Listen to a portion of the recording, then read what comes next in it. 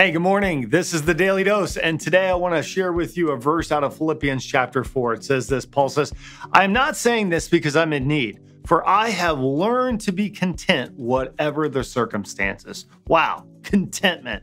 That is a tough lesson. What is contentment? Contentment goes beyond joy. Contentment is where peace resides. Why? Because we know that we have everything that we need in Jesus Christ. And so today, I want you to say this prayer. Jesus, I have everything that I need in you. Therefore, I'm going to be content because you are more than enough for me. I'll see you tomorrow on the Daily Dose.